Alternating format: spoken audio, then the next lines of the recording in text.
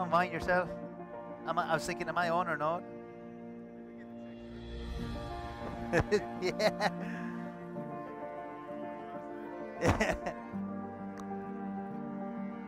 Hope I'm not coming through the live stream. Let's we can tell the world what we really think of Pastor Robert Adair.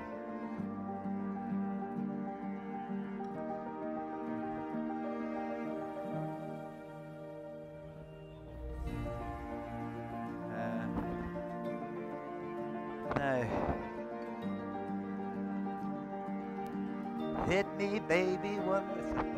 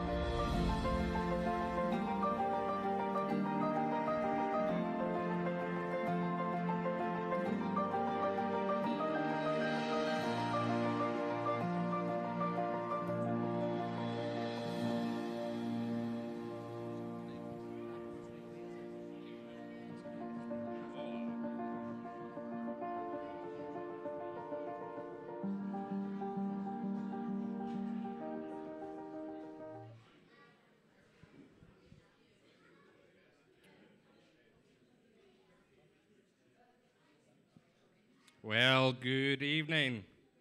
It's a joy to have you with us. Please do continue to help yourselves to tea and coffee. If you get bored during the service, help yourselves to tea and coffee. It's there to be eaten and drank, so please do that.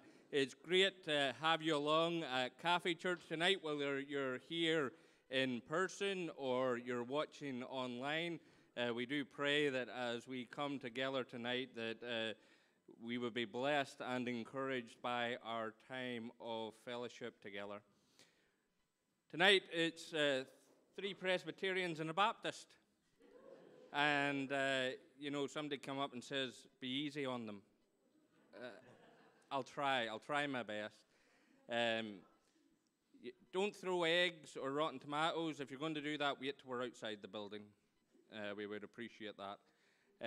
But it's great that we have been able to come together tonight, and I'm just going to introduce myself and then going to let the guys introduce themselves. My name is Robert Adair. I'm the Baptist minister of this fine establishment. I am married to Gemma. I have 2 kids, Macy and Harry, who are down at the back. So if you hear children screaming, they're mine. So we have been here at Alness for 6 years now. Hard to believe, and they still haven't fired me yet. I know. And so I'll hand over. My name's Brian, and I'm the minister at Invergordon Church of Scotland. I was wearing a purple shirt yesterday, and Robert's wearing a purple shirt this evening. I'm assuming he's copying my fashion styles. And I've been there for 8 months. And I have my wife Talita is from Brazil, I will say that, and I've got 3 girls, Esther who's 7, Lydia who's 5, and Bethany who's 10 weeks. So this is very complex for me this evening, all these questions, because mainly the noises I've been making at home are so yeah, it's just trying to get my brain in gear. Nice to see you all this evening though. Good evening everyone. My name's Phil Gunn. I'm the minister at Roskeen Parish Church, just down the road further down in Alness. I've been there for 3 years as their minister. My wife is Claire, and I've got 3 children, Anna, Ben and Beth, in that age order. And yeah, it's exciting to come and be challenged by some questions tonight, and sort of petrifying at the same time. So. Okay, I'm Callum Honda. I'm the minister at Roskeen Free Church. I've been the minister there. I've been in ministry for 13 years. I've been the minister for 6 years. Married to Christina. 2 very hyper boys at home, JJ, who's 4.5, and Benjamin, who is 8 months. So if I doze off, it's not because I'm not fully engaged with what we're doing tonight. It is because Benjamin still hasn't learned how to sleep very well. So I have coffee, so we should be okay. Well, it's good to come together. And guys, maybe the first question, just so people get to know us a bit more, and I'll start with Honda and we'll work our way back, is maybe how you came to ministry, brief and concise. I know we can do it, guys. But you invited 3 Presbyterians. We're not renowned for being brief or concise. I am challenging myself as well as you guys. But just, just a brief synopsis of how you came to, ministry and faith, if you can.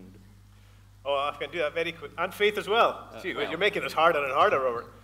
Very quick testimony in that I was brought up in a Christian household, always believed the Bible to be true, but found my experience of church to be deathly dull. Always believed it was true, knew I needed Jesus before I died, but I was one of those, I'm going to put it off till I'm older, put it off till I'm older. But the Lord just always had a hold of my life, and I had to just avoid anything to do with spiritual things because it pricked my conscience, it bothered me. And when I was 23, the Lord just laid hold of me, brought some trouble into my experience. I won't go into that. But it just made me realize my life was going down a road that was not a good road, shall we say. And I could see where it was headed. And it's just like a voice in my head says, you know what you need to do. You've known for years what you need to do. You need to make a commitment to follow the Lord Jesus Christ. So I did that when I was age 23. About a year later, something in the back of my head was to do with ministry. And believe this or not, those of you who know me, I'm very shy. I hate public speaking. I hate loads of people looking at me in a situation like this. Even doing a talk in English class in school, I'd be terrified for months ahead, I'm going to have to speak publicly. So I thought this was ridiculous. And I prayed this night and I said, Lord, show me if it's the ministry one way or the other, thinking the Lord will go, don't be so silly, just relax. And I opened the Bible, and I'd open it, Isaiah 49. It is too small a thing that you should be my servant, says the Lord. But I have chosen you to bring back the lost sheep of the tribe of Israel. The Lord your God has chosen you. Next night I said, there's been a terrible mistake. That can't be the right answer. So if it's the ministry, show me. And when I went to bed at night, opened my Bible, exactly the same page. It is too small a thing that you should be my servant, says the Lord. The Lord your God has chosen you. I ran from it for a year, but the Lord brought people into my life where I could run from it no longer. And I just had to make that step. I just felt I couldn't live my life knowing the Lord wanted me in ministry and not doing it. So I took the plunge and applied for ministry. Grand. Oh, that's very loud. You keep me awake, thanks. Indeed, yeah. Well, I, like Callum, was brought up in a Christian household. I gave my life to Christ at the age of 12, but to be honest, I drifted. And it wasn't until I went to university that I suddenly, and it was my choice to make the decision whether I go to church or not. Because up until then, it was just mum and dad took you, and there was no choice in the household. You got taken.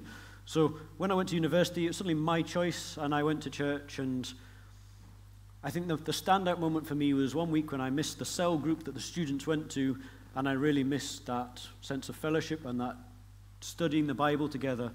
That suddenly clicked in my mind that this is definitely my faith, that I am truly believing now. And so after that, it's kind of, I ended up working for Scripture Union for a year in their gap year program down at Lendrick Muir. And following that, I ended up as a youth worker for 6 years out at Kintore Parish Church in Aberdeenshire, which led to me then becoming a parish assistant in Aberdeen, and then led to me starting my training to be a minister. And for me, that whole process was very much a step-by-step, a very gradual process. Because like Callum, I dreaded public speaking. At university, for 2 weeks before I was due to do a public talk, I would be unable to eat or sleep properly because I was so terrified of doing it.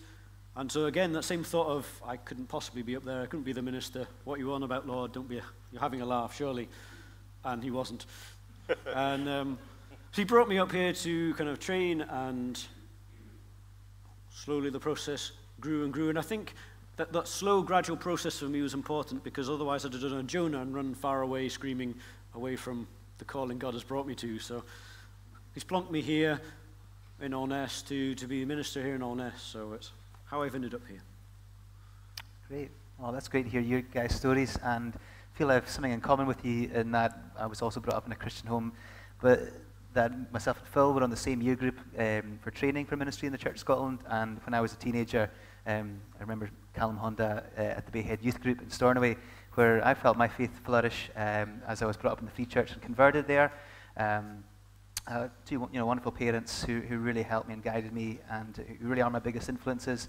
But I felt I made my own decision in going to a church, Mark's Memorial in Stornoway, where there was musical instruments. That was the only reason I moved away from the Free Church and really flourished there. And moved to Edinburgh, studied music, did some stuff with Christian music ministry, and I thought if I was to become a minister, I would never be holy enough. That's the typical kind of Highland and Island kind of answer. Or if I was, I might be 40 or 50 at least, have enough life experience. But I went to an Alpha day away, and the associate minister at Holy Trinity Wester Hales, Ian Africa MacDonald, again another Lewisman, came alongside me, prayed for me, and he said, "Brian, I've just got this wee prompting that, I don't know if it rings true, but I feel that the Lord might be calling you to ministry sooner than you think." And I knew that what he was saying was right. And I went forward, went through the process of the Church of Scotland, and it's had a really blessed experience, I must say, going through for all that might be said in the Church of Scotland and the training process. I've had a really good experience, so I must give honour where honour's due. And I spent the first couple of years in ministry, finished my probation period at Mark's Memorial Church, where I became a member first as a teenager, and then went back and then continued on as the assistant minister, working alongside Tommy McNeil, who was such a great influence with me as a teenager. And then my minister in Holy Trinity, Kenny Borthwick, also came and joined the pastoral team at Martin. So it was great to be alongside these two guys who I admire so greatly, and to learn from them too. So that's kind of my journey into ministry, in a summary. Well, I feel like the black sheep now because I didn't grow up in a Christian family.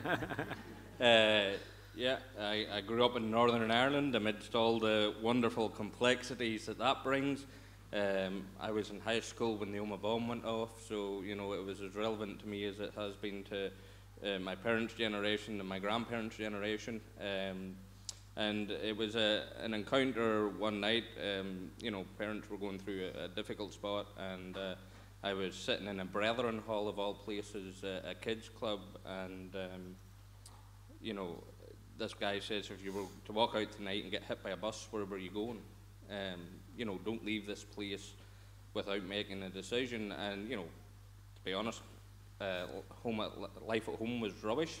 And I said, well, God, if you want to take this life and use it, then here it is. Do with it what you want. It's a very dangerous prayer to pray to God. Very dangerous. But I had every intention in being the next Gordon Ramsay, the world-renowned chef, just without the swearing.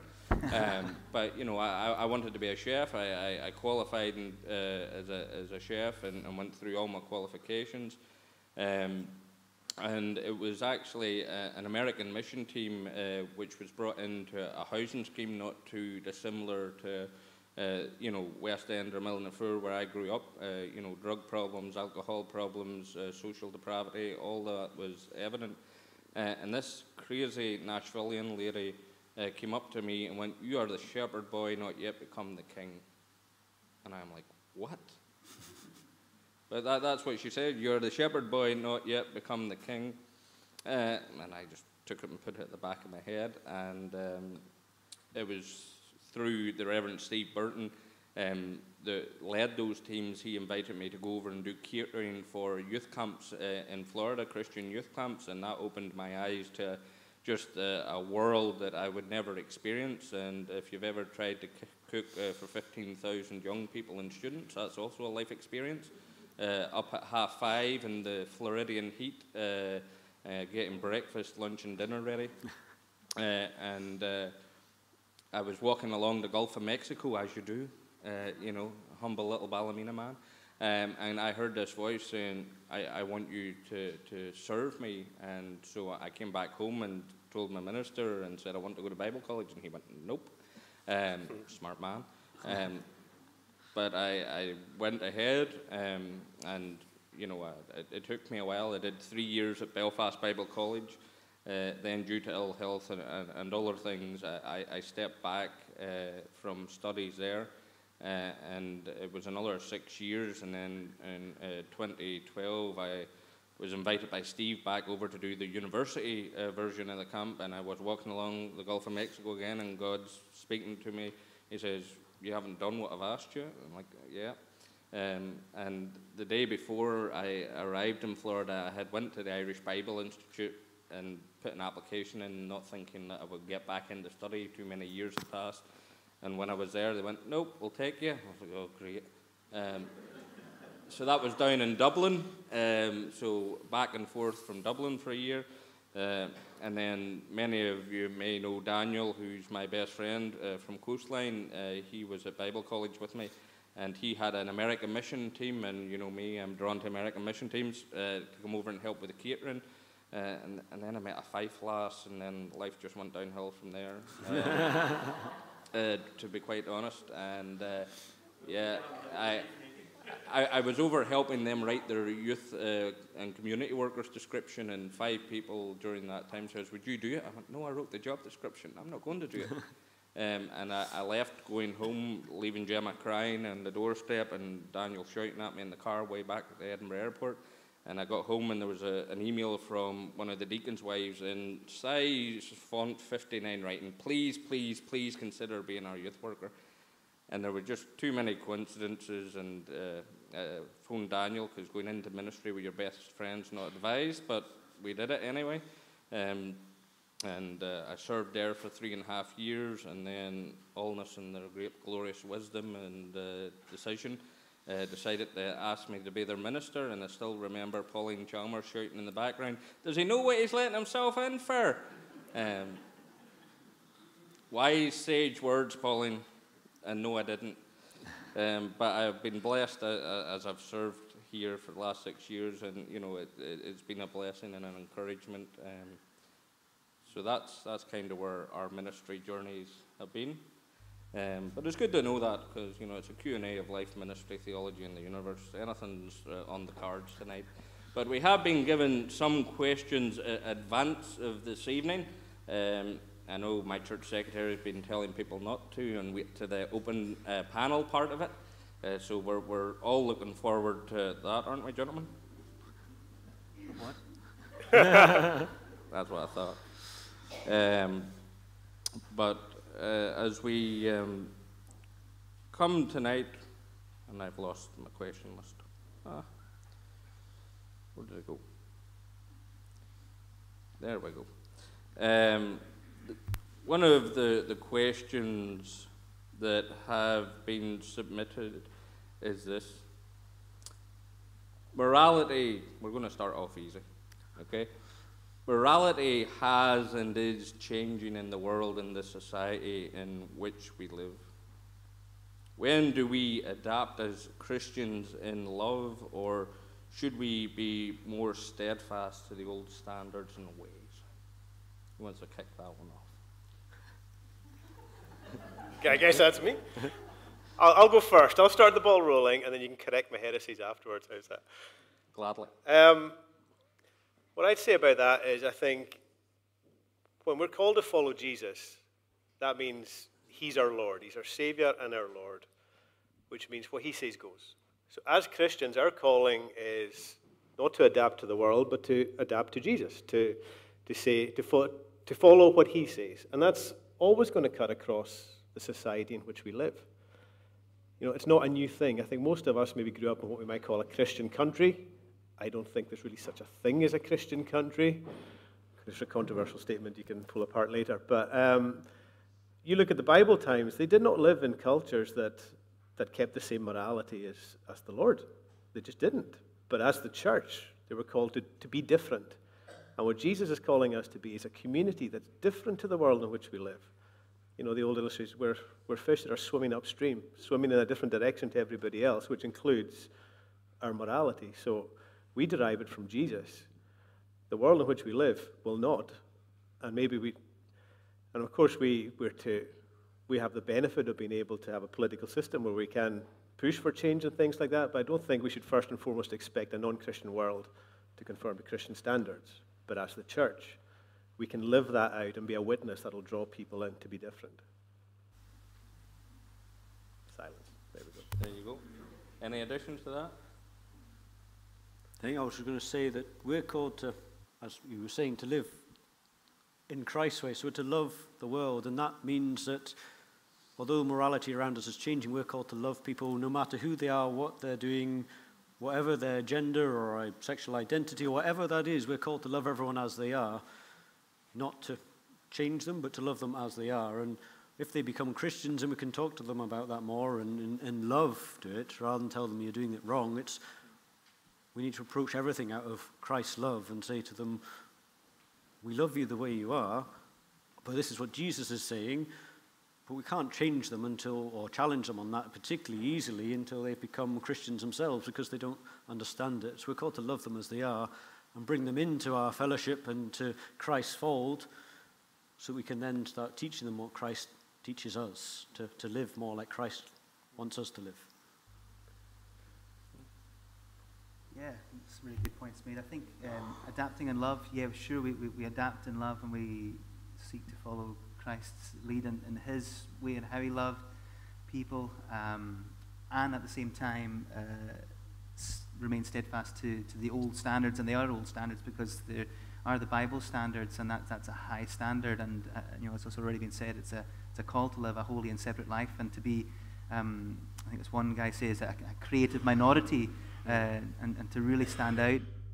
And I think if we were to look back to 2010, there's been a real turning point. The transgender conversation, that wasn't even on the table just in 2010.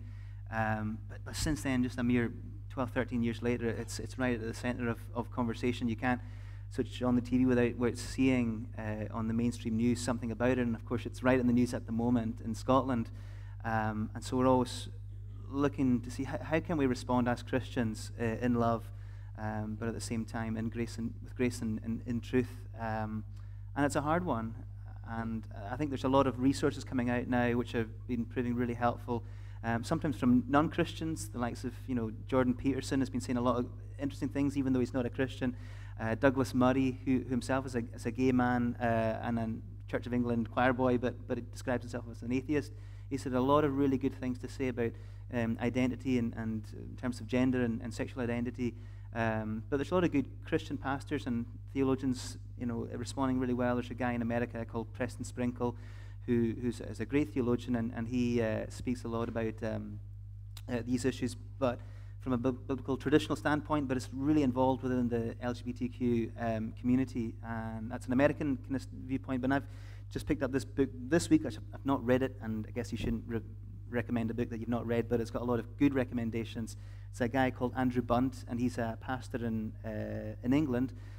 And he describes himself as same-sex attracted, but yet lives a celibate life. And it's a book called Finding Your Best Identity, a short Christian introduction to identity, sexuality, and gender. And he's really addressing the question around how we can say that the biblical traditional position holds up, but at the same time have that conversation with people and respond in love. So, yeah, adapt in love. Yeah, we're always looking to learn how to respond well, but remaining true to the traditional standards of the Bible.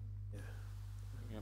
I think it comes down to, Jesus tells us, to be in the world but not of the world.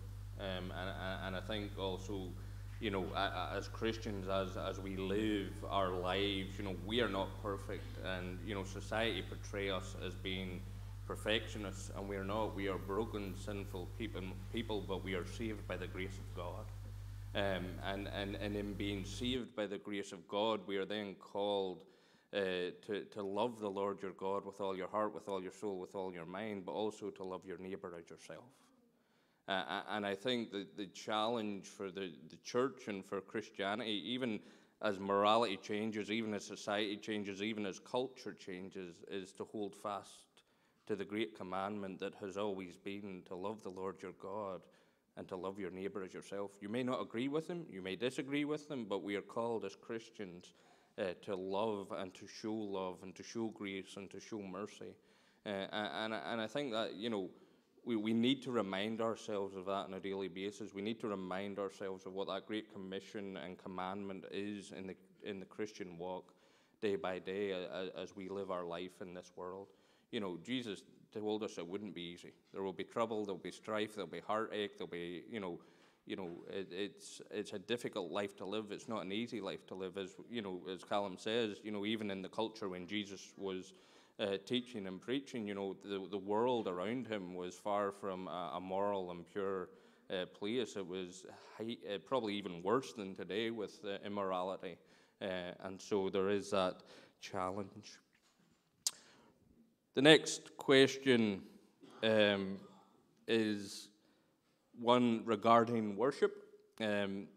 Kneeling and dancing are some of the biblical responses found in Scripture. Why have we removed them out of our worship? And I'm looking to 3 Presbyterians to answer this. Oh! I don't see you dancing either. That's why it was removed from worship. Yeah, it's a hard one. I think as churches have progressed, we have lost that sense of what that kind of community, as described in Acts, looks like. That original biblical community of togetherness. And we had Fred Drummond yesterday from Evangelical Alliance at Brian's church.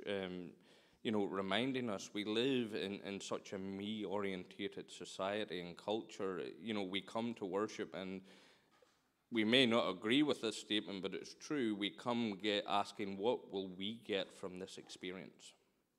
It's not what can we give to this experience, but what can we get from this experience? And, the way in our worship, we have changed it, and it's, we have made it into such a way in which, if we run past 12 o'clock or we run past that, and the chicken's burning, you're going to get leashed. The congregation begin to twitch in their seats. And I've had it that I was preaching in a church not too far from here, and I ran over by 15 minutes, and I got it in the neck. But the sense of, we try to reduce everything, and so our experience of worship in modern culture probably doesn't, those things are also a cultural thing as well. I'm not saying that to get out of the question, but I think as we have been more reformed in our theology and understanding, there's been a greater emphasis on the Word of God, on the preaching and teaching, of God's word, and so the other things like kneeling in prayer. My problem is I just can't get back up again. Once you get down, it's getting back up. Dancing. If you want to dance, I'm all for it. But be in time, be in rhythm. If you're going to dance, do it well. That. But I think that is part of the reason when Reformation and theology of change has came. The things that the church maybe held traditionally important became secondary because we gave greater emphasis to the teaching of God's word and to the preaching of God's word. You want to bring it back? You want to get down your knees? I'm all for it. You want to dance? I'm all for it. I think it comes to also to the sense of, we have non-Christians in our worship, and coming into a church out of Christian context is foreign at the best of time, but you come in and you start seeing people dancing in the aisles and people up and down and praying, and you're like, it can be a culture shock in that regard. And I know that for some people just don't feel comfortable doing it. And so for the sense of the brother and sister alongside us, I think we have maybe adapted so much to be comfortable in our styles of worship that, that has become part and parcel of how we do worship. Presbyterian brethren, lead on. This is the question I was most interested in. I am a Presbyterian, but the churches that I've been in I've been Presbyterian charismatic. Mark's Memorial in Lewis is known for being, that's the wishy-washy charismatic church. It's got that in Holy Trinity Wester Hales, it's known for being more charismatic in Kenny Borthwick and Clan and all that stuff. And I'm saying I'm most personally invested in this question because being called here to Invergordon, and I love it, but I really do miss the expressiveness of worship. I really miss it because I think there's a real power in being expressive in our worship. I just think, sometimes what holds us back from raising our hands in worship if we go to a football match and we can be really, go for a Monroe's County, and then, amen, that's it, Laura. It's so true. But then we come to church, and I'm not saying there's anything wrong. It's a matter of the heart, we know.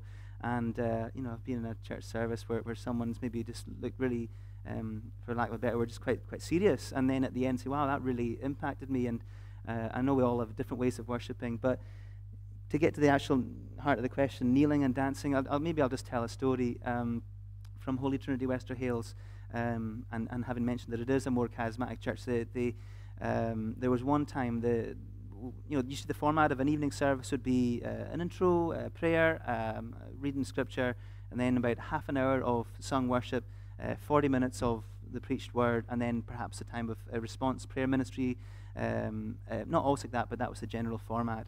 One time the worship extended a little bit, and I'd be playing in the band. I wasn't there that particular evening, but one of the ladies, and she had quite a middle-class background, middle-class Edinburgh, she started doing cartwheels around the church.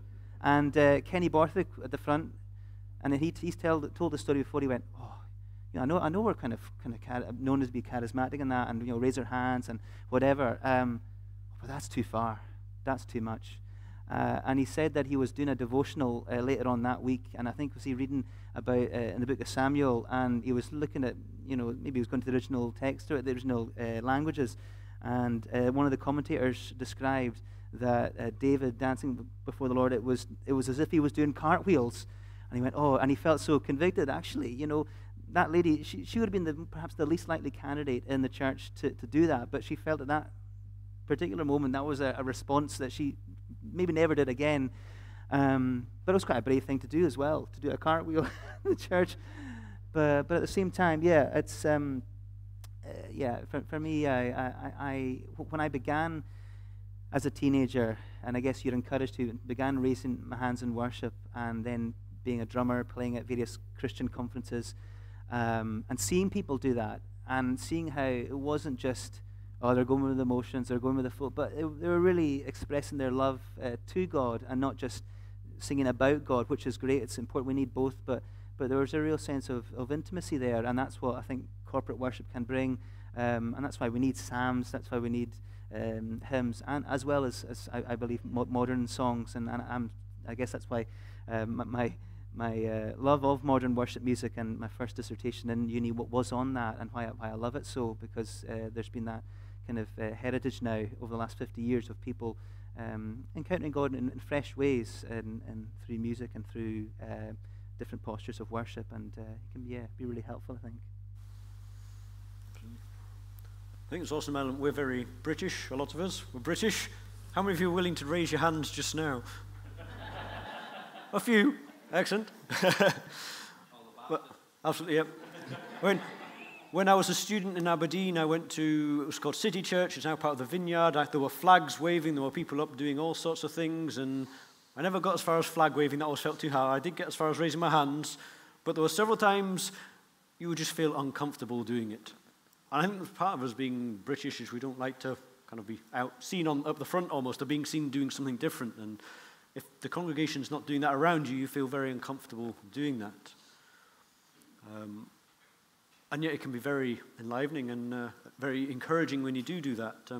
If you want to come to Roskeen and dance, you can come down the front and dance with my daughter, because she dances every week at the front of church, much to the delight of many. You're more than welcome to come and dance from Roskeen Parish anytime you want, or wave your hands, or what have you. But I think there's an element also that we're kind of British. We don't do that sort of thing, and kind of we're right and proper when we're in church, and that's kind of something that seems to have carried on from the past as well. I think there's an element of that to it as well.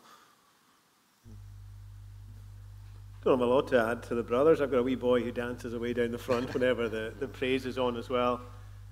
And I suppose for me, it's a bit about balance, because I think there should be a place for spontaneity in our worship, rather than just kind of, well, we stand to sing, sit, stand, and out. You know, I think it's good to have a place for spontaneity, for expressing ourselves, whether it's lifting our hands or whatever, and whisper. It even happens in the free church, but it's okay. So I think it's important to be just aware of the nights, you know, where God's prompting and God's present, and rather than just going, well, this is where we finish the service, so we're finishing the service. Just having that element of spontaneity is important. But I think Robert's point as well is important as well. When we come to worship, it's not necessarily just about me and how I feel and how I want to do it. The Bible gives us a perspective of other-centeredness. You know, Paul, for example, I would gladly restrict my freedom for the benefit of others, and so it's about the collective as well. Not all the responses we see in Scripture are necessarily in the context of gathered worship. And as Corinthians speaks about, you know, when you come together for there to be order in the way things are done. So it's about that kind of balance as well, because I'm sure we've all had or seen or been in a situation where it's quite chaotic and distracting and taking us away from the Lord. So I think the answer is somewhere in the middle. I grew up similar to Brian. Maybe Brian can relate to this. You were in church, you sat rigidly in rows. There wasn't a sound apart from the occasional pan drop hitting the floor. As a kid, if you made a noise, you got the elbow in your ribs and the look that said you're in trouble when you got home. And there was just not a movement. And I felt that's too restrictive.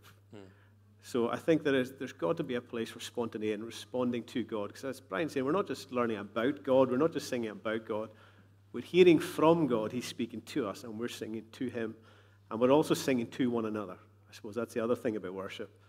The Psalms, for example, you're not just singing them to God. You're, "O Israel, put your trust in God." Who are you talking to? The rest of the people gathered. And there's various hymns and psalms that remind us that we're singing to one another as we gather together as well. We're encouraging each other in our faith to worship the Lord, to stay focused, to keep encouraged. So there's that dimension to it as well. I think can I finish with one last story? And I realise that now I'm being a bit more experiential in my answers, and that's fine. It doesn't matter, I guess. But I remember actually going back to Clan, and the first Clan gathering that I was part of in 2011, I think. And I was part of the youth team, and Steph McLeod, the singer-songwriter, came to lead worship. And you know, Steph McLeod's a big guy. Hey, Steph. And he's from a background. He was a drug addict, homeless, and he's a remarkable musician. And he came to lead worship for about 300-400 young people one evening. and they were all quite kind of restless. And Steph, he loves the Lord, and he lives in the feet of the Lord. And he came up, and the guy who was leading the clan at that time, Ollie, he had just found out 5 minutes beforehand that Steph had never led corporate worship, and he was starting to freak out a bit. Oh, Steph's never led actually corporate. So, no, it's okay. We kind of reasoned. I said it'll be fine. He'll be great. Steph's got a real sense of flow, and he knows how to lead these things. He'll be grand. And Steph got up to the microphone, and all these kind of teenagers going a bit, and he went up to the mic. He went, "Right, shut it, the lot of yous." And he goes, "Let's pray." And he prayed. And then by the end of the night, he had the whole of them in a hoedown singing Amazing Grace, and they were all jumping up and down singing Amazing Grace. And I think, it was the best rendition of Amazing Grace, and it was a real sense of godly joy as well as reverential fear. And as Honda's saying, it's that balance of keeping the two in order with one another. Yeah, a great night. Never forget it. Shut it. There you go. Get your Stinsons for Sunday. Oh, Mike. Mike. I'm not disagreeing with anything you say, guys, but I appreciate it. But just coincidentally, or not incidentally, this morning on Radio 4, there's a service there about 8:10 in the morning. It can be from Ireland, it can be from Wales. This morning it was from London, and it was obviously a Pentecostal church of probably a Caribbean original background culture. And I could just visualize them doing exactly the kind of thing of what you're talking about this evening, of they were dancing and clapping and singing. And as you say, it's their culture. It's part of my culture too, actually, although I'm from the Highlands, because I've experienced that in our church background as well. And yes, we can be a bit restricted, too restricted. And pews don't help, guys. I think we'll all agree with that. That is true. You reminded me there, a few years ago we went on a mission trip to Kenya. We arrived on the Saturday first, so the first full day was a Sunday. They insist you wore suit and tie to church, which you can imagine the 30-degree plus heat for a ginger Scotsman. It was just torture. And, they'd spend all day there. There was an hour or so of praise, then they'd have a 40-minute teaching sermon. This is how we live as Christians. They'd have another slot of praise, then they'd have another 40-minute gospel sermon, which was an evangelistic sermon aimed at those. So we're looking at our watch after an hour, but this was going on. There was the middle slot. I'd done the teaching sermon. We came to the middle slot, and then this conga sparked up. Now, bear in mind, African culture, first day, it's just full on, hits you in the face. This conga line starts going around the church, and before long, there's just myself and the other Scottish minister, Roddy Barvis, who's up at Helmsdale. Two of us are sitting there, and he's looking at me, and I'm looking at him, and I'm going, "Don't you dare move," and he's like, "Don't you dare move." By the end, we were congaing with the best of them, but that was the first day. So we're getting hoedowns this Sunday and conga lines. Looking forward to it. Right, we'll be a bit dangerous. Oh, Ian McClay. Yes, sir. Fred this morning told us that the biggest growing churches in the UK are African and Nigerian. Yeah. Do they sit in their bums all the time? Probably not. There you go. Yeah. The Pentecostal brethren of Nigerian and African. Right, let's be a bit dangerous. Any questions from the floor? And we're going to pick on. Mr. Lim. To your last question, the thought of the conversion they went through my mind. Correct me if I'm wrong. The leadership of the Christian Institute put out last week, I think mentions that even if, say, a person asks you or me for advice about the faith or what do I have to do, that kind of thing, that can be considered illegal. Maybe somebody else, that's shocking, I read that. I can't remember if it was in that booklet or if it was in the newspaper. I just thought this is way over the top. If somebody comes and asks a minister or a Christian about the faith, if they're interested, how can that be illegal?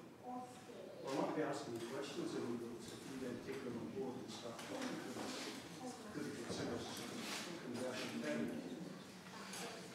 So to summarise, if I get David right, he's saying that in context to the conversion therapy, if someone comes and asks a minister or a member of a church, there could be ramifications to our responses to them in that regard. The question is, How do we handle that?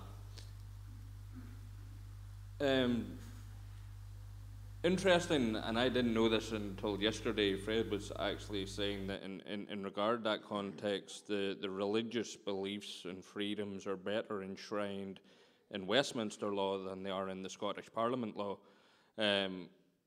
which is that's an interesting observation that, you know, they have taken it in England the context of, you know, religious beliefs and churches and faith-based organisations, where in Scotland that has not yet happened or may not happen. And it's going to be a challenge, because for me personally, I think as culture and society changes, this is going to become more of the norm. You know, it was put in an interesting way: we're not persecuted yet, but we're pressured. We are being pressured. But we as Christians are called to be bold. We're called to be bold in our faith. We're called to be bold in our proclamation of the gospel. We are called to be bold in our testimony. And for some of us, that means this is where the rubber hits the road. You know, I stand here every Sunday. It goes out in camera. Now, a couple of years ago, Pastor McConnell from Whitewell Tabernacle in Northern Ireland got pulled up before the High Court in Belfast regarding preaching and saying things about a certain faith group.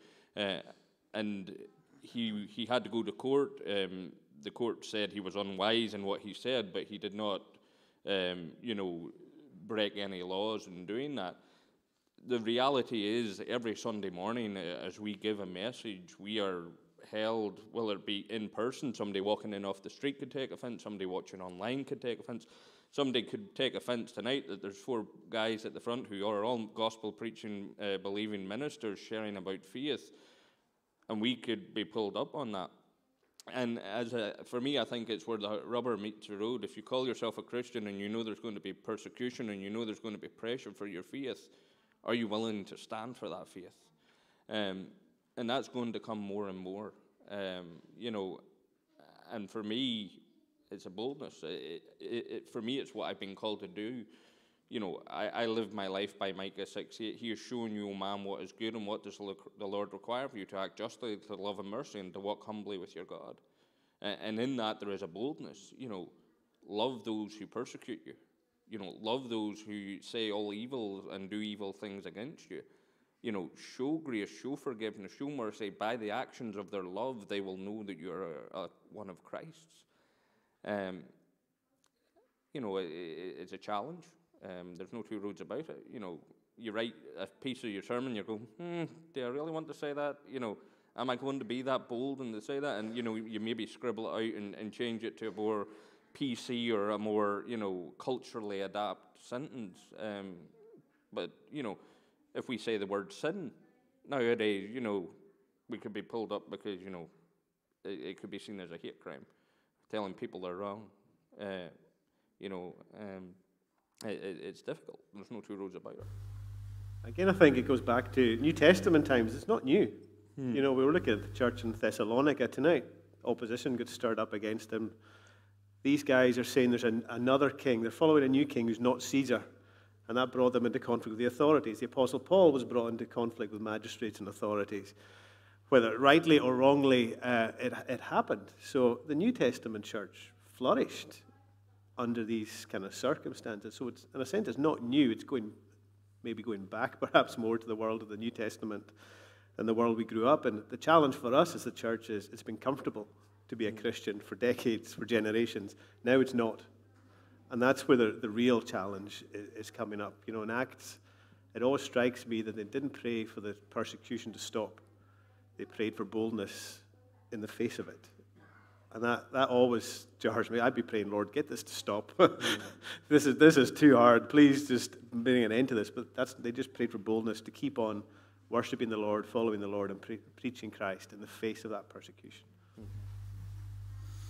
I think as ministers, all we can do is continue to teach the truth as we find it in the Bible, God's word. This is what we believe. If we're not teaching that, then we're kind of going away from what we've learned, what we've been following all our lives. And if we do that, we're compromising our faith. And the question is, do we want to compromise our faith, or do we want to be truthful to God and follow what he calls us to do? And as the guys have said, it's going to be hard, it's going to be difficult, and yet we're promised in the New Testament that the Holy Spirit will give us the right words to say. And so we just need to go out in grace and love and speak to people. And if they take offense, then they take offense, and there'll be consequences that we have to face. But we also need to be bold, as the guys are saying, and just declare the truth as we find it in the Bible. Even when that jars with culture, we need to be preaching that faith and saying, this is what God tells, this is what Jesus says. God designed us in the first place. He knows what's best for us. And we can listen to the ways of the world, but are they any better than God's ways, really? Or are they going to hurt us in the long run if we try and follow those ways? And yes, that means, as we see many in the Bible end up in jail or in courthouses. We've been looking at Acts and Roskeen for the last couple of years, and we've seen how Paul gets taken to court many times. He gets beaten and persecuted and punished. And yet, so often when he's in that courtroom, he's about to open his mouth and someone else speaks on his behalf. Or the Spirit gives him the right words to say. And so we have to trust that God is going to bless us with the right words to say at the right time, to bless others and to offer grace and love and point them towards Jesus in everything we do. I think that's really great points from all you guys. And the only thing I would add really is, as Christians and right throughout the Bible, the people of God have always been called to be distinct. And sometimes think that there's often an overlooked teaching within the Bible that is that of the spiritual rewards that we'll get when we get to heaven, you know. And I just kind of try to hold on to that every now and again. Like, actually, we are going to get rewarded, and you know, I think that's just a great blessing. Imagine to hear that from the Lord when we meet Him on that glorious day, that great and glorious day, and say, "Yeah, you've done well. You stood, and you held fast." And I just think that's going to be an amazing day, and hold on to that as well. Just encouragement. Of the martyrs, those who lost their lives in persecution, in heaven, saying, "How long, Lord? How long till you come back and bring justice on the earth?" That they'd faced that persecution, they'd been faithful even to death, but that even now in heaven, that anticipating Jesus coming back for that full reward, that inheritance, that new creation that is to come. It's amazing. We'll go another one. Any other questions from the floor? No? Okay, well, I've another one here that I'll pull on, and that is, how should the churches in Allness celebrate the King's coronation?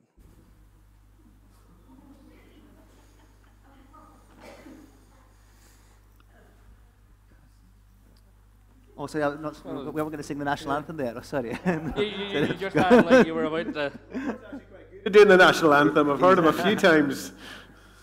Yeah, no, well, I think, there is it's not a gospel opportunity, as always, with any of these sort of, national events, with the death of the Queen, with the late Queen, with the vigils that were held up and down the country, and the same will be the coronation weekend.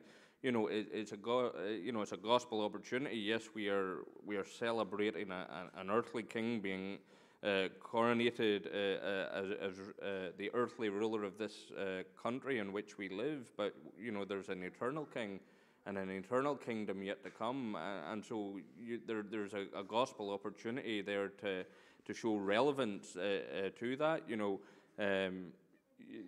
We are called to pray for those in leadership and those who are in authority over us, and I think it's a wonderful opportunity for the church, whether that be a state-related church or an unstate-related church, to say, we celebrated 70 years of faithful service and Christian witness in Our late Majesty.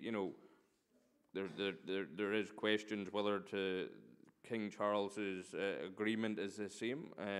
You know, I don't know the man's heart. I'm not his pastor. I'm not his, you know, but we pray that as he takes up the role as the head of the Church of England, that he has some type of Christian faith in doing so.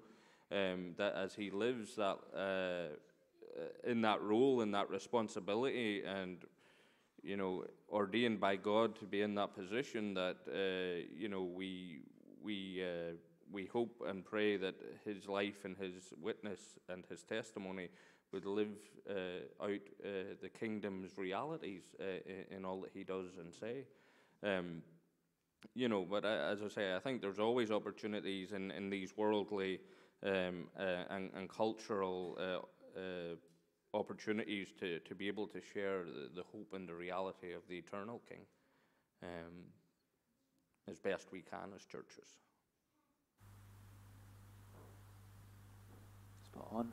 There we go. Oh, looked at them and they're looking at me going, you've answered it. So, Callum, I'm going to give you this one. How old do you think the earth is?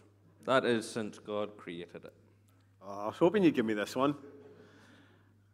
Okay, I love Genesis. We've just preached through Genesis, so have I got 45 minutes to answer this? In all honesty, I don't think the Bible's really vaguely interested in answering that question. You know, Genesis 1, God has just rescued the people from Egypt. He's taken them out of slavery. He set them free.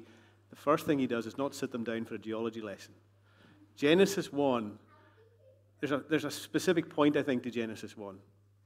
I'll throw a question back at you. What did God create? In the beginning, God created the heavens and the earth.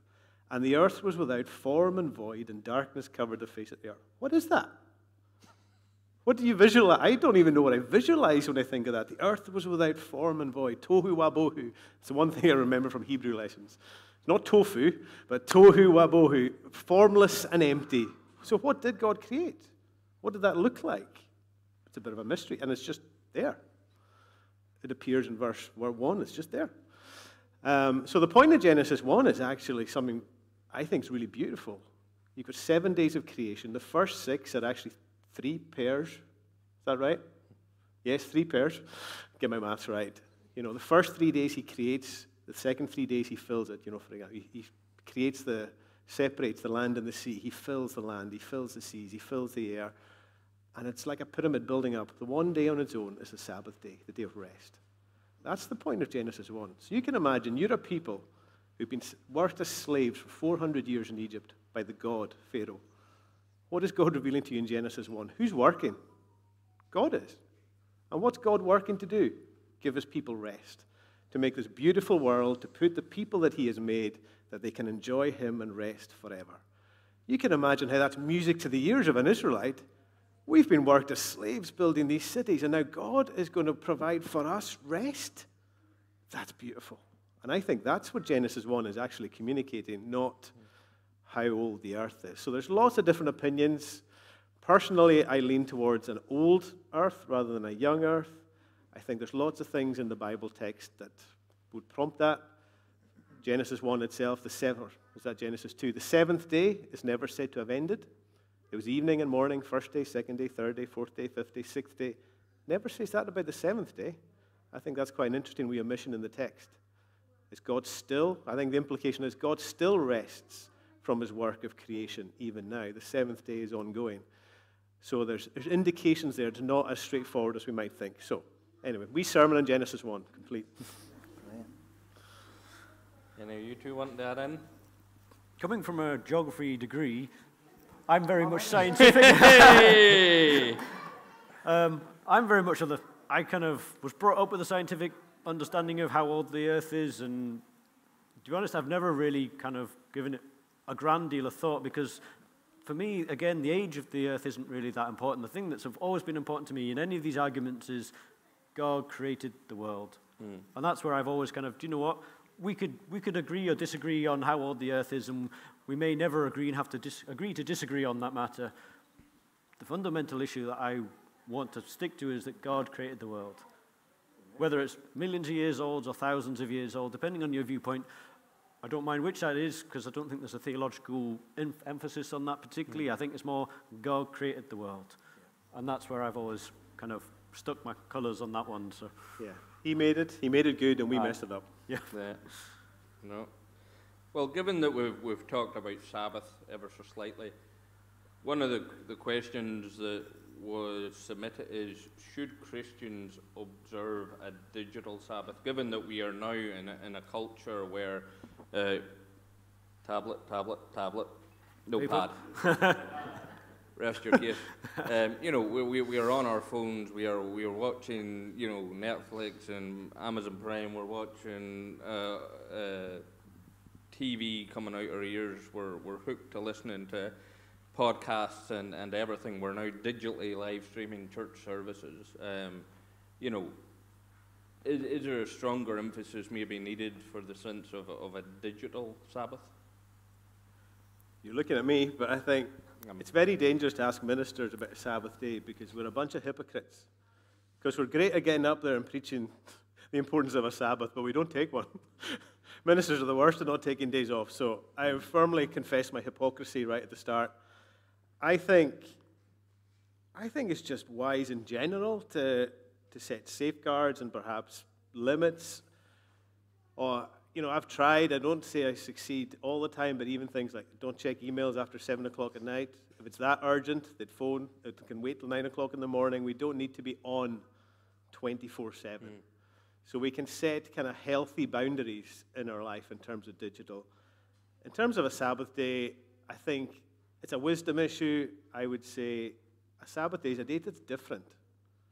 A holiday, it's a holy day. It's a day that's different from all the others. So what that looks like, what will that look like for you might be different to what it looks like for me. But it is to be a day that's different. So I think it'd benefit all of us, not necessarily a Sabbath a week, but even in our regular holidays or different things. Leave the phone at home and go out for the day without the phone, not check our emails. I discover that the world doesn't end if I don't check my emails or if I'm not available at the end of a phone 24/7.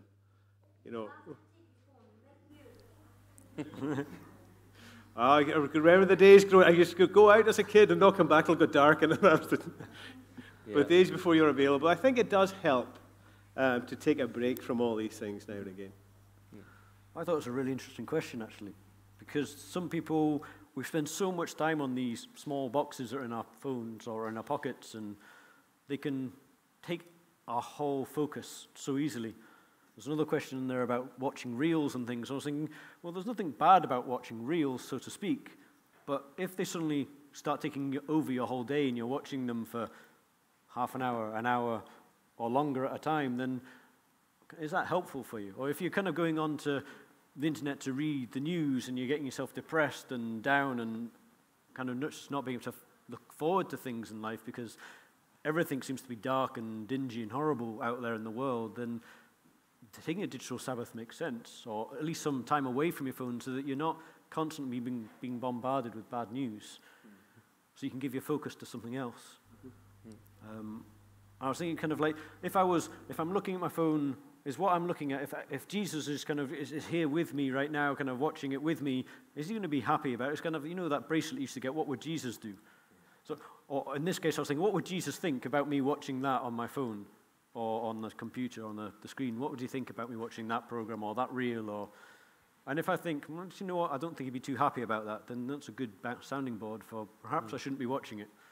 And perhaps I need to take a break from my phone for a bit. I think. It's really good points you guys make. And I think when COVID came, a lot of us were readjusting perhaps lifestyles and, how we were going to arrange our day perhaps, or when we were going to go outside for our exercise and, do all that sort of thing. I think at that time I remember a book came out, which I've actually brought with me this evening, which I was quite influenced by. It's by a guy called John Mark Comer, called The Ruthless Elimination of Hurry, How to Stay Emotionally Healthy and Spiritually Alive in the Chaos of the Modern World.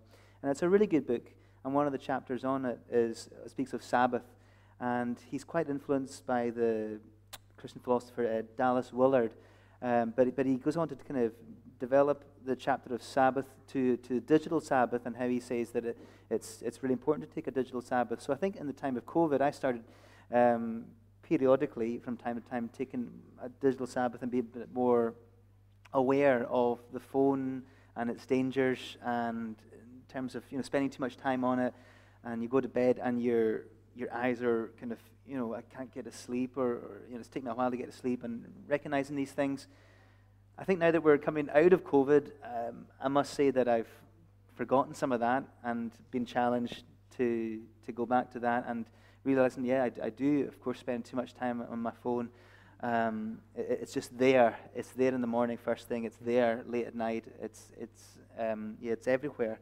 And I read a story of this Christian writer. He used to be the editor of Christianity Today, Andy Crouch, and so he decided to take 40 days offline, no screens, no social media, and his description of the experience was, he said, it was most delightful. He said, but he admitted that there was this thing that's described as FOMO, the fear of missing out. He says it's a real thing. What I was most afraid of was missing out on not information, but affirmation. I discovered how attached or maybe addicted I was to the small daily dose of reassurance that other people would like me, follow me. It was sobering how strong the pull was on me. And I felt like I can really resonate with that, because when you find that you go offline for a little bit and you come online again, you think, oh, I've really missed out on something, or these Christian influencers there, and I'm not being invited to the party or whatever.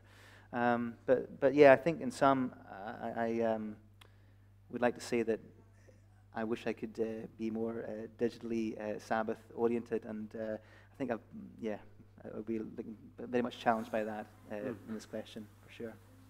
I think even just practically it's so good. I mean, how many times maybe just getting ready for bed and an email comes in that stresses you out, and you're lying there at night thinking about this email and what you're going to say, and we're going to have to sort this out in the morning, and it just can ruin your night's sleep. And so I think just having these boundaries and observing Sabbaths is just really helpful for our whole well-being.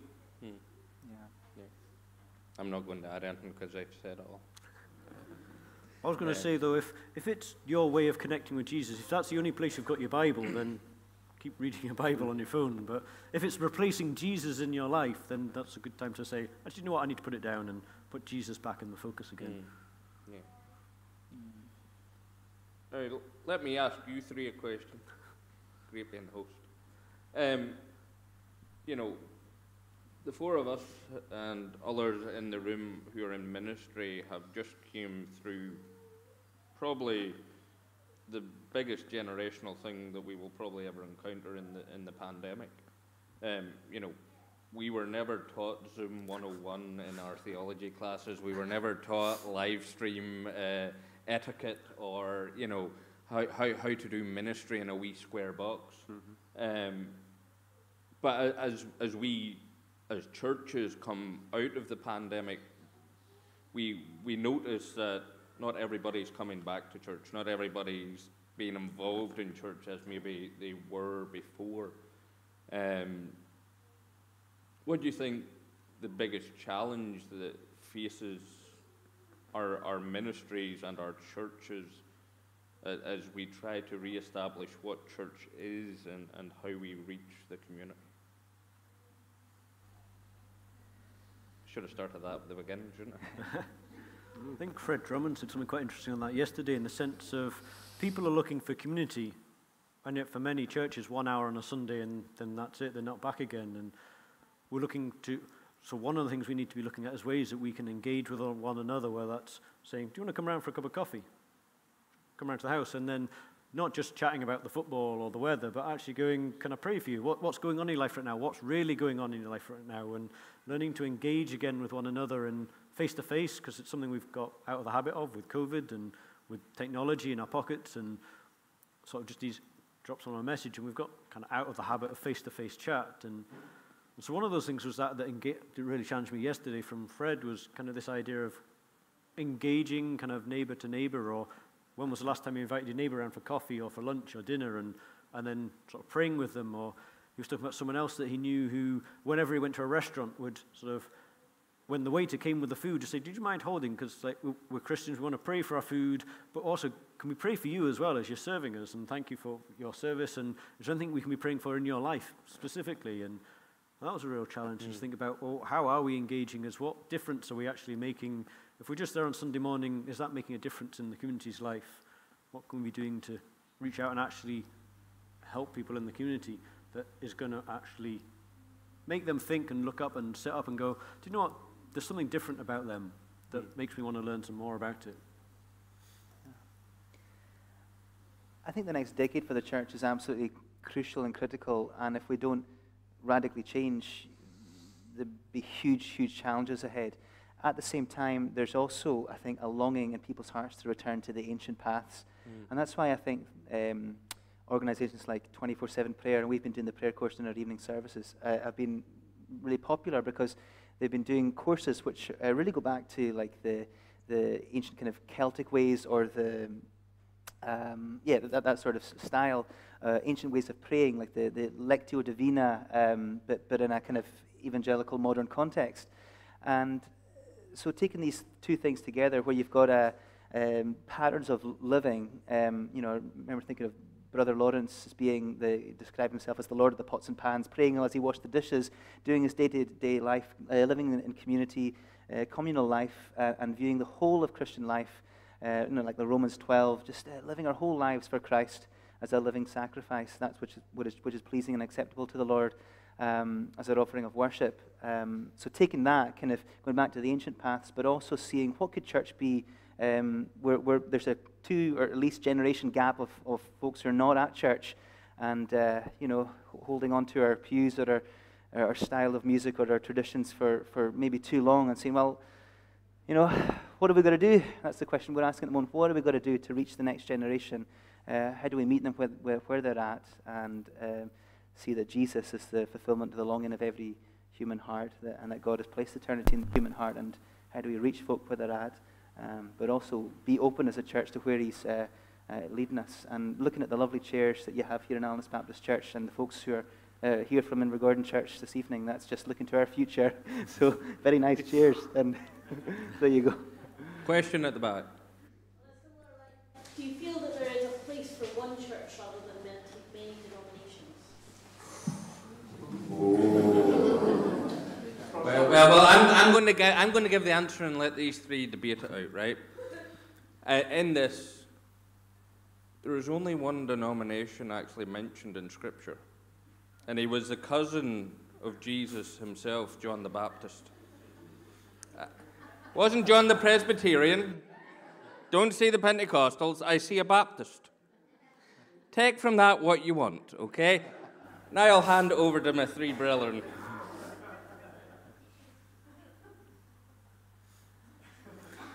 I think there's no denying that older denominations and institutions are in the steep decline, and that independent churches, whether that be an independent evangelical church, whether that be a newer denomination from post-1900 like the Elim Pentecostal Church, or the Redeemed Christian Church of God, the Pentecostal Church again, which is the fastest growing church in the UK.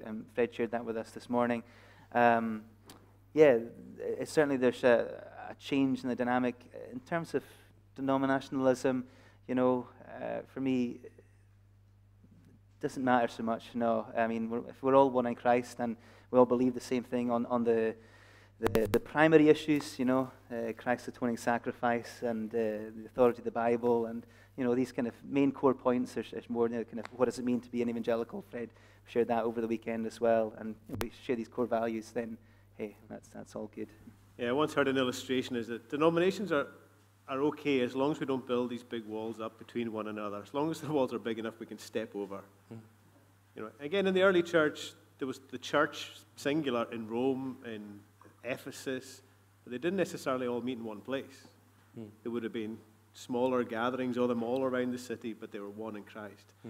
And I think that's the goal. And I think one of the great things living here is the unity amongst the different denominations and the churches, the shared work and outreach, that we do try and live out that oneness as best we can.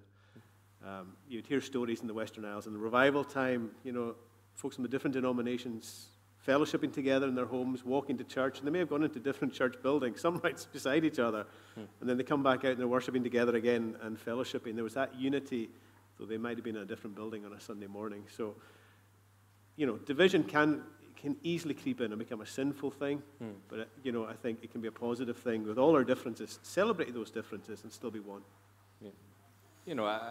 For me, I was baptized a Roman Catholic, got saved in the Brethren Church, grew up in the Presbyterian Church, and I'm now a Baptist minister.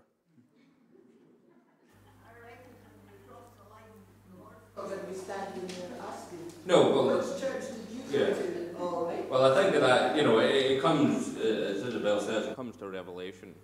From each tribe and tongue and nation, we will be gathered, but we will be one in Christ Jesus. Mr. Steinke. Well, there is a way around it, of course. You could all become Baptists.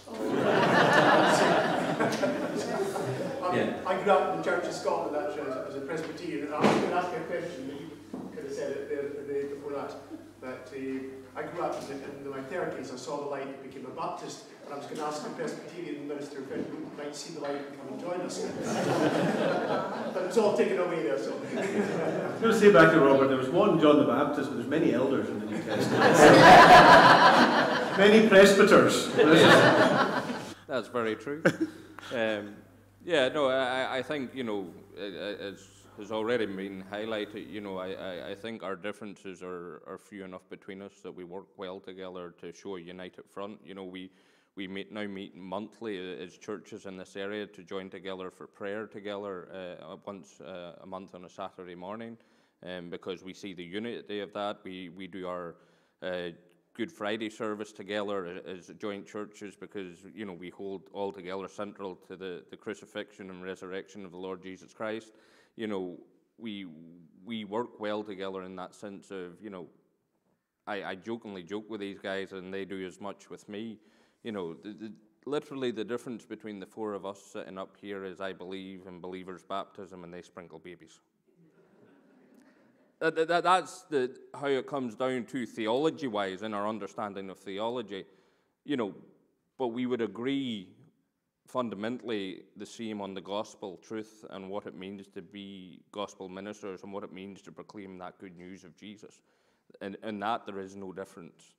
In that calling as ministers of gospel and as churches, as we teach our congregations, there is no difference. We are teaching them to go and make disciples. I think, that's the fundamental reality. Doesn't matter what sign's above the door.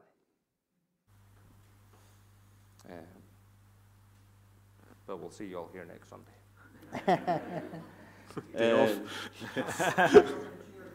Sorry? The chairs. I'm very aware it's only because of the chairs. Is there any other questions from the floor? Take the chairs home with you on the way, mate. I have a major problem regarding, the Church of Scotland, regarding the General Assembly. I feel that Satan's taken over the General Assembly of the Church of Scotland. Not the people, but,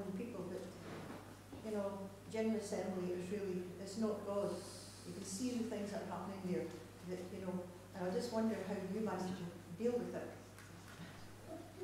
Well, as a Baptist, I only look outside watching in and pray for him, but I would hand over to these two who are in the midst of it.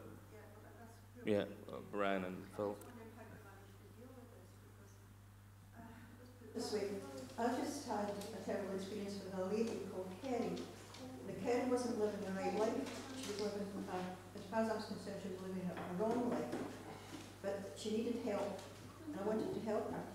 But I didn't feel it was my place to preach at her, But then, 2 days later, I discovered she'd committed suicide. And the thing is, if I'd told her and really preached her, and I feel it's our commitment, it's our duty. If we love people, and if we love people no matter what their gender is or anything, if we love them, we need to warn them and we need to tell them. And we can't really accept, what's going on in the General Assembly, in the Church of Scotland. I really feel this is, anyway, I'll leave it with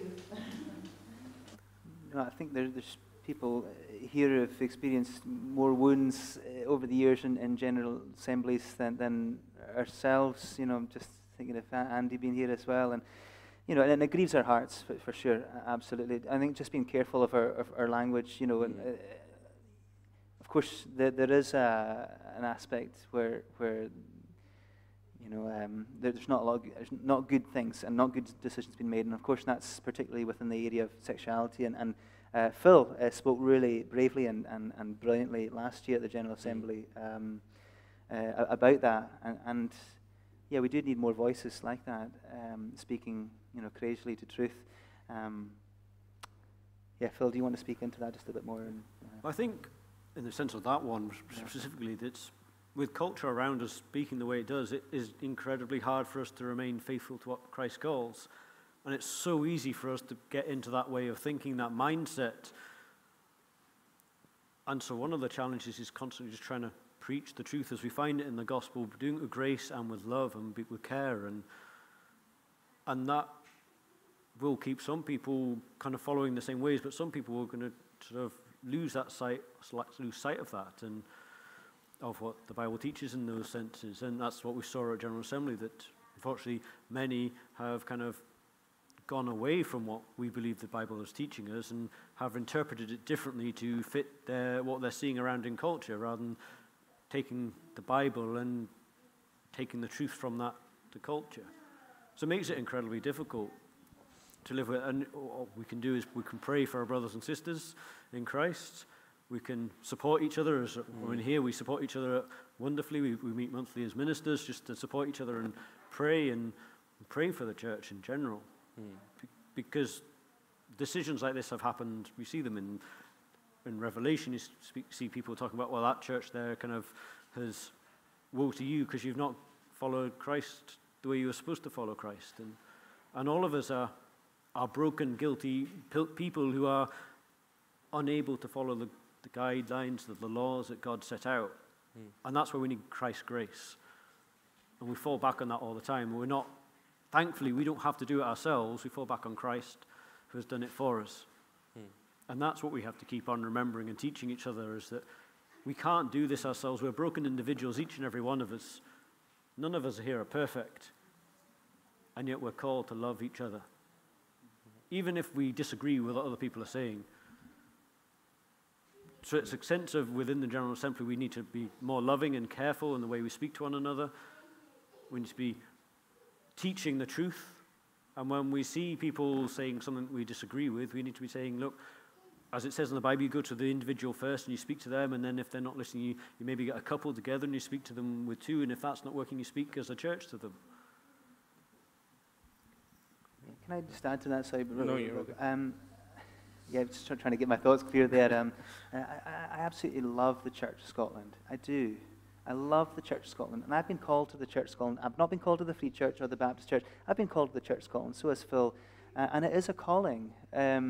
And it is a difficult time to be part of the Church of Scotland, nationally speaking. It is a broad church. I've just been part of my first committee within the Church of Scotland. It's a supplementary hymn book thing, and I've just about to come off it, to be honest, because there's discussions about how they have issues with singing words like men and women of the faith and, LGBTQ inclusion in the songs. That's been a lot of discussion about that. And I very much feel like a minority voice, and I'm not trying to get my violin out saying, woe is me, but it is saying, I've been called here because I love the Church of Scotland, because my experience of the Church of Scotland has been really positive. I came through a church which was really vibrant and growing. At the time I went forward for ministry, there was 5 other guys in that church in Stornoway. At the same time, as I was part of that same a church in Edinburgh, Holy Trinity, there was also 5 other guys being called for ministry. And I've been part of a Church of Scotland that have grown and have been vibrant. When I went into the training process and I saw that wasn't always the experience of others, and I met candidates who are perhaps a bit more liberal in their theology, what can you do but just love them and listen to them, but also challenge when's necessary and ask the Lord for discernment when's the right time to do that. And I'm just thankful for folks who have gone before us, like Andy and Mike and Ian and many others sitting here and to glean upon their wisdom. and also just to, saying that it is a difficult time to be a minister in the Church of Scotland and to be a young minister, and we need all the encouragement we can get. And I'm thankful for the folks in Invergordon for their encouragement, but we do need all the encouragement that we can get. And I think the spiritual gift of encouragement needs to be recovered in the church in our day so that we can flourish as God's people and speak truth, but also do it with grace and love. No, thank you for your answers to that, guys. The last question, and I think it's an important question that we should answer, is what can and should the church do in the growing public mental health crisis as we look around? Even in this area, we know it's rife within our towns of Alness and Invergordon, and wider afield. We know that the pandemic has part to play in that, and all the challenges that come with that. But what do you think the church's role and responsibility and answer to that situation should be?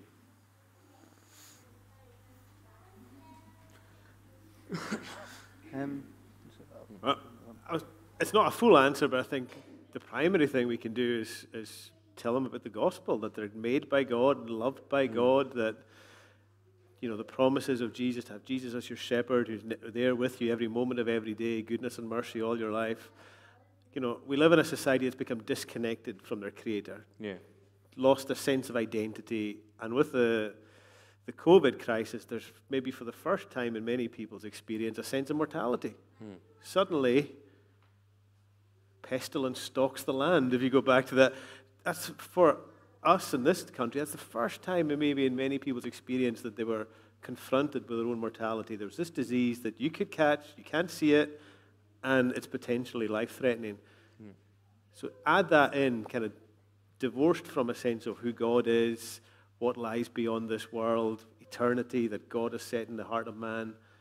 I think first and foremost, people need to know the truth that we hold in God's word, that you are loved, you are valued, you can have hope, you can have a sense of what goes beyond this world, and you can have a very present help in times of trouble now, and that's the Lord Jesus Christ. Now, that's not all the answer, of course it's not, but I think that's an important part of it. I think in some ways just being there for them, offering a listening ear, providing a space that is safe for them to come into, where they know that you're not going to go out in the street and start chatting behind their back about them, just a safe place they can come listen, that they can offload some of their issues and their worries. As you say, confirm them, remind them that they're loved, they're not alone in this world. But also at the same time, being aware that we're not the professionals in mental health, that we can't take those roles on because we've not done the training for it. And we need to be able to signpost the people to the right places to go to, saying, this team over in Invergordon or Alness or Rigmore that you can go to, they are specialists, they're trained to deal with these issues that you are struggling with, and they are best placed to help you. But I'll be there with you, I'll walk with you, I'll pray with you, I will listen to your worries and your fears, and I'll take you there if you need to. If you can't get there, I'll help you get to these places. I'll support you in whatever way I can, but remembering also that it's not the way we've been trained. We're not trained professionals in this as well. Right. So. Yeah, I think, of course, the mental health crisis is it covers all across the age spectrum, but I think particularly young people and young adults. And yeah, I know as part of my call here that we really want to spend a lot of time reaching young people and young families, just that missing generation, and a generation desperate for that identity. And to know, as you said, Honda, that sense of a return of the Imago Dei, that we're all made in the image of God and that we're loved and beautiful in His eyes. And I went into the school and been doing an after-school drumming club, and the numbers vary, 2, 5, 6, or whatever, but I was just asking the music teacher there. I said in the academy in Invergordon, I said, so how are you getting on yourself? And I was just saying it's hard. The young people, there's an identity crisis, and it's so hard. You feel for them, and it just it breaks our hearts, isn't it? But we stand in the hope of the gospel, isn't it? And I think the fields are ripe for harvest, but also it's going to be a long slog ahead too. And it's just holding these things in tension where we have that gospel hope, but also that we take that one step at a time and look to reach out and to meet folk where they're at. Yeah. And I agree with all the guys have said. You know, part of it has to come down to understanding your self-worth and value. And I think in culture and society, there has been a sense of tearing that down quite considerably, which has caused and helped stimulate some of the issues that we now face. You know, not a couple of years ago, I was driving home from a funeral, and I was driving between the Skaife services and the first junction to turn into Alness at the bottom of Sutherland Place there. And out of the corner of my eye, I saw what I thought was a body lying at the side of the road. And you have that instance, no, that couldn't have been what was there. But it was. I stopped the car, pulled in, ran back, and there was a guy who had cut his wrists and was lying at the side of the road bleeding out. And now 7 cars had been in front of me, had drove past oblivious. Call it the Lord's providence. I stopped and ran back. And he had just been at his mother's funeral, and he was walking from Inverness Crematorium to Wick. He had had a fallout with his family, and had had enough. He had no water. It was baking hot day. And I stopped, and he says, "Well, why did you stop? You know, leave me alone. I just want to." I'm like, "Buddy, number one, I'm a minister, and I ain't going to do that. Number two, I have a duty of care to you, regardless who you are my brother. You are an image bearer. We're going to get you fixed up." And I ran back to the car, I reversed it down, got my first aid kit out, fixed him up, gave water, phoned the ambulance. And he just kept going, "Why did you stop? Why did you do it? Why did you stop?" And I said, "It's because Jesus loves you. Jesus loves you." Now, I put that guy in the back of the ambulance. I don't know his name, didn't find out his name, don't know what happened to him. But in that instance, in his crisis, something of God was shown in the love that was demonstrated. And we can only pray that as churches, as we engage with the community, as we engage with families, as we engage with the young people in our roles and responsibility as chaplains, is that we show something of the love of Jesus. And we pray that that love shines brighter than what this world has to offer them, or what this world is telling them they should be or can be, or teaching them in our schools and our education settings. We've a tremendous privilege and responsibility as ministers being able to get into our schools. There are many places where that isn't the case. And we see it firsthand, the generation that are behind us, and the challenges they face, and the culture that they're growing up in, and the world that they're growing up. And all these things stem from culture and society and world. I've said it before, my mother hit me with a baffy. I have no problem with that. But you wouldn't be allowed to do that today. Discipline has gone. Structure has gone. And when all these things fade away, when they all, disappear, then we wonder why there's crises. Well, that's why there's crises, because there's no stability, there's no firm grounding and footing. I hold nothing against what my mother did to me. It made me a better person. I knew I did something wrong, and that's the reality of it. But I for us, I think there's a greater challenge, especially as we come out of COVID, especially, we have seen it in this area in the last 2 years, the amount of issues. There were 3 young men under 40 missing, all at the one time. That's not including about people I've heard at the age of 70 in Inverness committing suicide. It doesn't matter what your age or stage. It is challenging and facing everybody. And as Callum has said, I think it's about promoting that love, promoting that that image-bearing love that you are valued, cherished, and cared for by a King eternal who loves you. You know, and I think that's one of the quick stories on that, Robert. You know, the vacuum that we live in is a challenge, but it's also an opportunity. So like you're saying, when you are able to explain about the love of Jesus, it does impact. And 2 school assembly stories very quickly. I won't mention the school, but I was doing an assembly and this hand went up, this girl, kind of the middle of primary school, P4-5. And she said, "Are you telling me that God came into the world because he loves me?" I said, "Yeah." "And that he died on a cross to forgive my sin so I could live forever in heaven?" I went, "Yeah." "That's pretty awesome." I was like, "Yes, you're right. That is pretty awesome." And that's what we're here to tell you.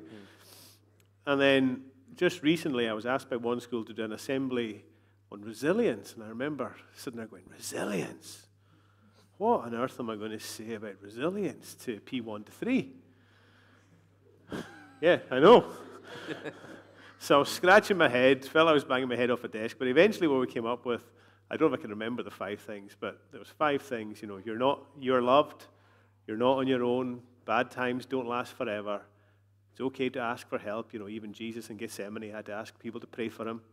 And if you trust in Jesus, the best is yet to come. So I did remember, those were the 5 things. And I remember I finished the assembly, and it was just one of these God moments.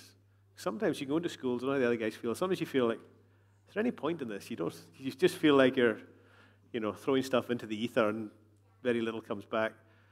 But then nobody moved and nobody spoke, and you're kind of awkwardly waiting for the teachers to come back and carry on the assembly, and you think, where's everybody gone? And there were tears in their eyes. And they were going, that was beautiful. And there was just a God moment where the teachers were moved, but it was just basic gospel truths. You're made by God, you're loved by God, you're not on your own, bad times don't last forever, and it's okay to ask for help. And tying that into the theme of resilience, but God used that. So as we proclaim the truth that God's given to us, you know, it's an amazing thing to be able to do that. Jackie. Have you ever had a time that you wanted to just quit? Because things can't get broken to the church, the world around you is falling apart. Usually about 5:30 every Sunday. Morning or evening? Both. Sorry, yeah. Honest answer is yeah. You do have moments where, well, until the strikes, being a postie was a very appealing job for somebody. It'd be great to have a job. You could go home and not worry about it and not be checking emails at all hours of night and all consuming. But like Brian's saying, it's a calling. And I think that's what sustains us in the hardest of times, is that God has called us to this work. God has called us to this place. And we remain in our stations until God calls us somewhere else. So, yeah, it can be hard going and it can be discouraging. And there are wounds that comes the way, I think, perhaps uniquely to ministry as well. The scar tissue builds up and you toughen up over time in the years. But so there is that. And I think, like Brian said earlier, a ministry of encouragement is maybe a gift that we need to recapture in our churches. Because there's many communities, sporting communities and other communities that are very positive, vibrant communities. And sometimes the church can become a very negative, critical community. And it should be the other way around. We should be modeling to the world what an encouraging, vibrant, positive community looks like. And there are times we need to learn from others around us. So the honest answer is yes, but God sustains you and God gives you the grace and keeps me going. But these boys are younger than me in ministry, so maybe they haven't had that yet. Well, I can share, not this Christmas past, but the Christmas before. I walked around this housing estate Christmas Eve, going, is this still where I'm called to? Is this still the responsibility as the under-shepherd? And I was walking around and I was shouting and I was, I really wrestled, Jim and the kids were asleep. I literally got up out of bed and went for a walk. And the reality is we are human too. I've often said it here, in a normal job, you have two people telling you, you know, this is your role, this is your responsibility, this is your job description. We have congregations of 40, 60, 100 people who all have different views of what a minister should be, different views of what our roles and responsibilities are, different views of what we should be doing and not doing, how we should be conducting ourselves and not conducting ourselves.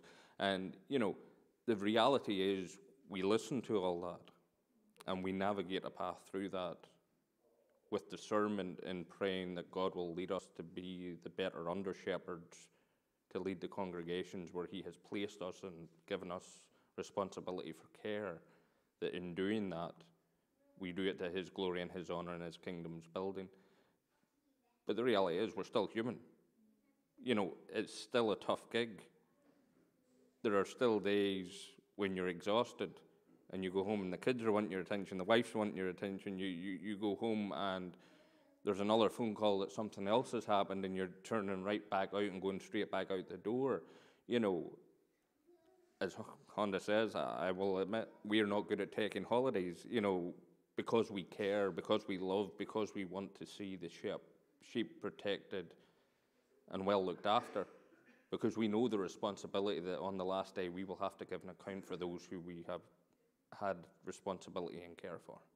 And so the burden in our heart is great. You know, but those seasons come and go as well. You know, and you know, throughout that, you have the good times, you have the times of joy and the times of happiness. You know, tomorrow I get to do a wedding from a couple from America that flew over and just asked me to do their wedding, and that's going to be a wonderful day. You know, you get to rejoice with people. You know. But we do life with people, and so it is an emotional and burdensome role. But you know, we're called to it. That's why we do it, because we love and we want to show Christ's love. So yeah, these guys have only been in less than a year. Don't know. You tried to run yet?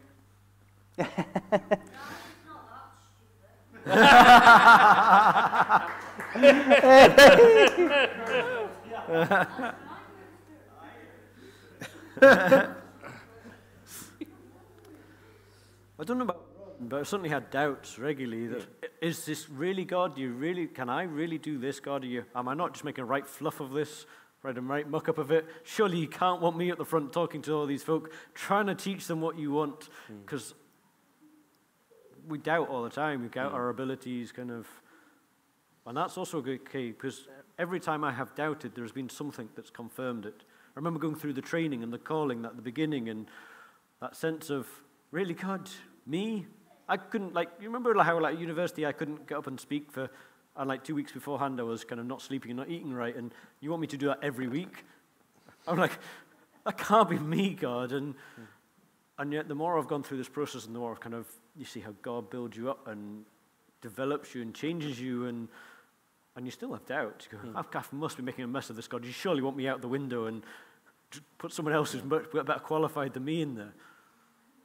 And yet, every time that sort of, there's always a confirmation, whether it's you're reading your Bible and something jumps out at you, you get a phone call, that someone says something that just inspires you again, or you read something, whether it's a book like Brian's got there, or something, or it's a blog or something, or you listen to a bit of music and a lyric jumps out at you, and suddenly you're encouraged again, and you've... Yeah, so... People ask me, you know, how the job's going. I say they haven't fired me yet. That's my response. Until God moves me or this church fires me, my motto is preach, pray, love, and stay. And that's a responsibility that I have. Brian, you have the final word. Yeah, every day's a school day. Every day's a school day, for sure. If I was being totally honest, when the lovely folks called me and received the letter to Invergordon Church of Scotland from the committee, if I was to look at the profile from the outset of how it looked graphically, visually, and all the rest, you know, from a very human standpoint, I probably would have thought, nah, it's all right, you know, put it to the side, and look for something a little bit more, you know, visually attractive or whatever. And that's just being totally honest. But there was something about the profile which was honest and, you know, just something that really grabbed my heart, and that was the call of God And that's what we hold on to, the call of God. And yeah, just try to live healthily. I've put on a few pounds since I've got here. So yeah, exercise. That includes that. But just keeping close to Jesus and abiding in Him. Of course, we go through ups and downs because we're human. We're just like anyone else. Even though we have the title Rev, but we're just called to follow Jesus. Simple as that, and keep our eyes fixed on Him, and He'll do the rest, and He'll keep working in and through us. And yeah, it's good. And yeah, as I say, I think it just comes back to encouragement. Yeah, I just think above all else, to encourage one another. And share our burdens with one another. Galatians 6:2 says, yeah. As Phil says, I was reminded, God doesn't call the qualified, He qualifies the called. Yeah. None of us are qualified for it. None of us are able to do it, but the Lord works through imperfect people. I was reminded of Hebrews when you were speaking, Robert, when it's just saying, having confidence in your leaders and submit to their authority, because they keep watch over you as those who must give an account. Do this so that their work will be a joy, not a burden. That will be of no benefit to you. Amen. Church, do you get baptized? How do you actually just get sprinkled, or do you get baptized actually in water, or what's happened with you two? What? Me specifically? Well, yeah, the two, yeah. The two of us. So, we baptize infants as well. We believe that in covenant children that they're entitled to the sign of baptism. Most of the time that is just sprinkling with water, although it's not that we say we don't do immersion. We can do immersion. It's just that we believe that immersion is not strictly necessary. I think no. Then we can still go on in unity and love, but that's fine. Yeah. No, I feel that you're going to be more power through the Holy Spirit. Will give you more power, if you sort of obey that command, yeah? I'm working on it. I'm working on that. But no, can I thank these guys? I'm just keeping an eye on the time. Can I thank Callum and Phil and Brian for giving up their time to come and join the discussion tonight? Hopefully you found it interesting, giving a little bit more insight to us guys as ministers in the area. And hopefully we've answered and wrestled with some of your questions tonight openly and honestly. Can we thank you for coming? It's been great to see the church so well filled. And maybe as we close, can we pray together and then we'll part. Father, we thank you for your goodness and your faithfulness to us. We thank you that we are one in Christ Jesus. And Father, we thank you for the opportunity that we've had this evening to discuss and deliberate and to think and to look at issues and topics which are heavy on our hearts. And Father, we pray that as we have answered those to the best of our abilities, that they have been honoring to you, that they have edified your people and encouraged them, and Father, that they have grown in their nurture and understanding.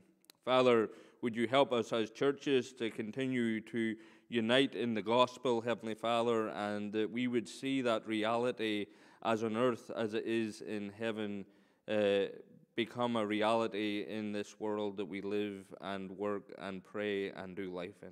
Father, I thank you for my brothers. I thank you for our respective churches gathered here, and we pray your richest blessing on us as we part now. In Jesus' name, amen.